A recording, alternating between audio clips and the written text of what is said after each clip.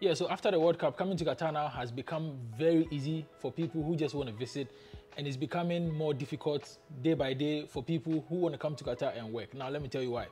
Now, because back in the days before the World Cup was played here, Qatar was building the country for the World Cup. So most of the infrastructures that were built here, the stadiums, you can mention them, the hotels, the residents, the accommodations, all these things were built to support the World Cup. So after the World Cup, all these places that were built need people to accommodate them, as in need people to work in them. So I think Qatar has more of recruited a huge number of people to work in Qatar now, and it's sort of becoming very difficult for people who also want to come to Qatar now to work. So after the World Cup, I had a lot of people who have been contacting me to help them find a job in Qatar, but trust me, it hasn't been that easy. And even if there are job offers, they are very, very, very difficult to consider the service charge, because they are extremely expensive and you can't even wrap your head around it. For example, you are getting an agent who is charging you for like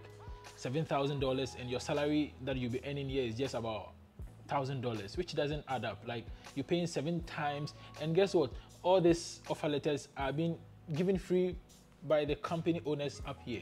So if a company is offering you free sponsorship, free visa, free tickets, and free accommodation, but the agent, the third person, which is the agent, is also going to take you a huge amount of money, which sometimes doesn't sit well with me. So in today's video is just about Qatar visa scams and how to identify them. Now, the more we talk about how to identify them, the harder it becomes to identify them. Because now if we sit here and we talk about how to identify them, or how to pinpoint fake offer letters, and how to get to fake agents, now they up their game. Because if you teach me how to outsmart the system, of course I'll be smarter than the system. So that is how hard it's becoming now. But then we will still talk about a few things. In previous videos I've talked about how to check your visas. If an agent tells you that your offer letter is here, and you ask them for the visa and they give you a visa, you can just, or even if they tell you that your visa is in progress, you can just go on the MY website, check your visa, whether your visa is really in progress, or they are just throwing you some stories here and there. So last week I had this guy from Nigeria, so he contacted me, and he wanted me to check a company that is he is trying to work with them. Like, the company is trying to recruit him into Qatar here. So we had some terms, like, okay, I'm going to do the job for you, then you're going to pay me, because if you're paying the agent to do all this job for you, $30 or $20 to pay me to do the due diligence to help. Imagine you paying me $20 to do the proper research for you, and you get the job, or you find out that the job is fake, or the offer letter is fake, or you either pay the agent $7,000 and then they take your money away. Which one do you prefer? Pay the $20 or the $30 to get yourself fixed, or just go ahead and pay this $7,000 or the $6,000 or whatsoever that the agent is charging you. So it's solely up to you. So this guy, we reached an agreement, and yeah, he sent me his offer letter. So I'm going to show you the offer letter, but then due to confidential stuff, I'm not going to be able to show everything to you. So now this is the offer that the poster that he saw. I think after the World Cup, there's been a lot of posters like this one, so I'm going to show on the screen. It is looking for expo candidates for the following positions, and the salary was 4,000 Qatar riyals. Today in Qatar, 4,000 riyals. It's going to be very, very, very tough, unless you're already up there. If I say you're already up there, like people who are being recruited from the Europe or US, people like that, yeah, they earn more. And also, well, so let's get into it. So these are the following positions. They had waiter, waitresses, security, customer care, drivers, and whatnot. So he sent me this, and we reached an agreement that, okay, so if you this is how much I'm going to charge you, and this is how you have to pay, this is how the payment process is going to go. So he agreed, and then on the day when he was sent the offer letter, yeah, he sent it to me, and I had to do my research, of course. Now this is how I did it. So this is his offer letter, that's his name up there, and the company's name is Century Time Trading, Contracting and Services. Now the first thing I did was to go to Google and do some research about this company. Now, when I went to Google, I typed this company's name. The first thing that popped up was Century Trading and Contracting. I'm like, okay, so the company's name, or the company that is recruiting this guy, is called Century Time Trading and Contracting Services. But then the one I found on Google is different. Now, it's okay. Companies might have slightly, similarities. Like, there are a lot of companies that have similarities with, even with their slogans and their names. But this one seemed a bit tricky. As in, the manager's name also popped up on Google, and he happened to be a Nigerian.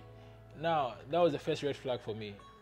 I'm not saying Nigerians are bad, but that was the first red flag for me. I quickly checked his LinkedIn account, and I found out that. Okay, so hold on. Now, the first company that is recruiting this guy, that is so we're going to name them Company A and Company B, all right? So the first company, that is the Century Time Trading, Contracting and Services. That's the Company A, okay? And the Company B is the Century Trading and Contracting.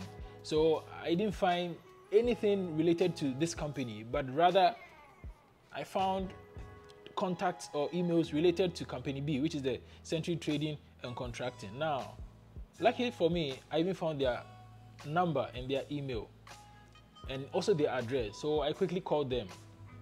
Now I called them, and there was this other guy on the other end of the phone. He says his name is Mohammed something. I'm not too sure about the name. So I asked him if this is the company. So now I didn't even realize, because when I first saw Century Trading, I thought, oh, boom, that's the same thing as Century Time Trading and Contracting Services. So I just asked him, is this Century Time Trading and Contracting Services? He said, yes. How may I help you? And I told him, look, a friend of mine has received an offer letter from you, so I just want to check the eligibility of the company, if this offer letter is real or not. He asked me the name of the person that received the offer letter, and I mentioned it to him. He checked through their system. He said, no, there is no such name. He said, which position? I said, yeah, as a driver. He said, no. Now, first of all, this company is a shipping company. Like, they deal with vessels, so they are currently not recruiting drivers. So he told me, no. What's the name of the company again? Then I mentioned Century Time Trading, Contracting and Services, and it was like, no, our company's name is Century Trading and Contracting. Okay, I was like, okay. He's like, is there anything else I can help you with? I said, no, that's it, that's cool. So now I came back to compare the details. So with the offer letter, the details I found on it even had their address, their email address, their postal address. So then again, I found the same, details on the original website, that is with the Century Trading and Contracting. So I had to compare them.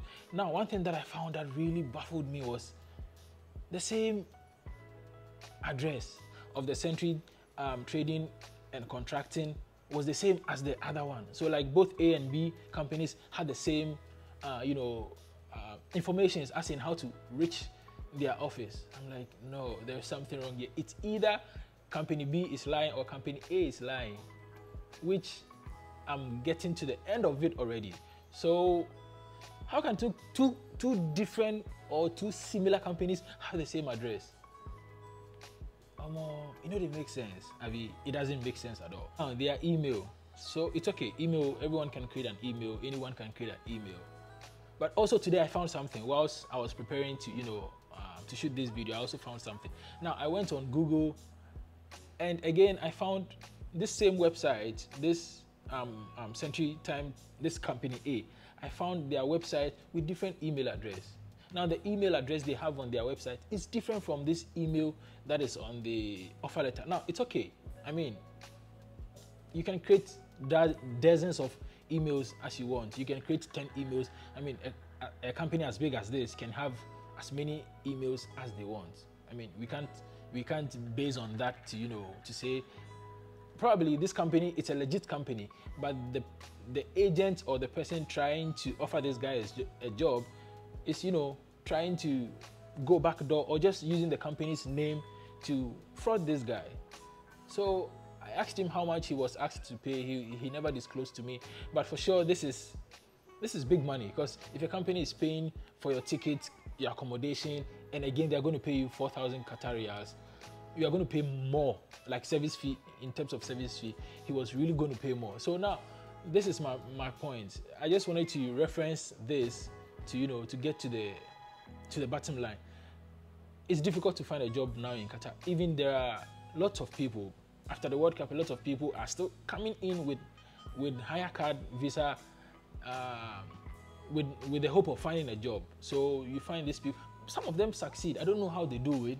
Some of them succeed. Some of them are able to get a job. Look, that is one of the beautiful things. You can come here with a higher card, but bear in mind that all the cost is going to be on you. You have to pay for your rent. You have to pay for your food, your transportation. Everything is going to be on you.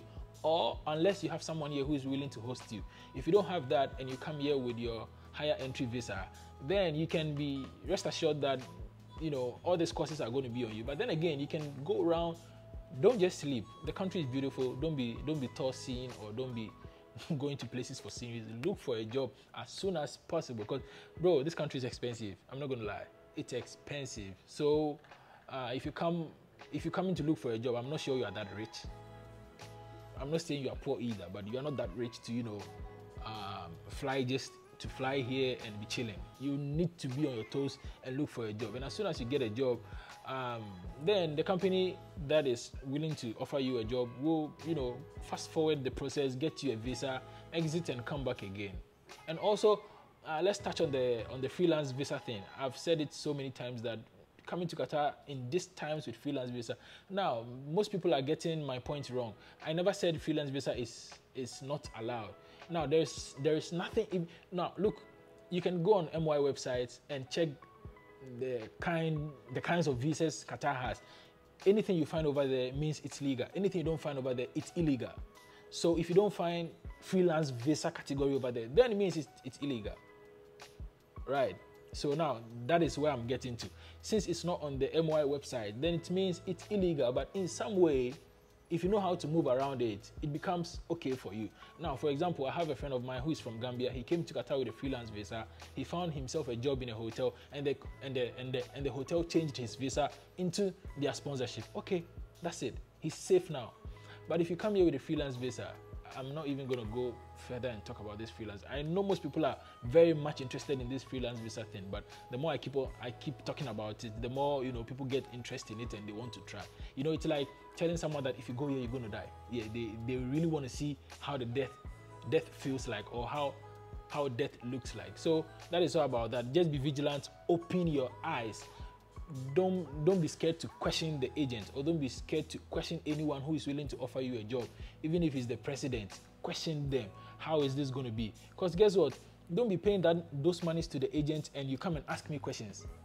Because if you come to me, I will also ask you to pay. Right? Because you can't pay them all the money and you come and you stress my life. No way. No way. So if you're giving them money, ask them. And please, before you come to my DMs, or now I have my WhatsApp number on my YouTube. So if you come to me and you want to have a conversation, make sure you've researched about what you want to talk about. Don't just come like blank-headed and just come and ask me, please tell me more about Qatar. I'm not Google. You can go to Google and do all those research. Don't come to me and ask me, please, what is visa? What is higher visa? Please go to Google, do that. I'm not Google. Please do that, and then when you come to me, you already have your facts, you already have your research. Come on, you want to travel to a country where you don't know anybody, you don't even know how things go over there. You might probably seen videos or people living there, but you don't really know the actual fact over there. Do your research. Don't just go pay money to agents. Ask the agent. Good night. Bye-bye. Oh, please, my name is Malik Stelly. Don't forget to subscribe to this YouTube channel. Now we are back and better. So, yeah, stay safe and I love you. Bye-bye.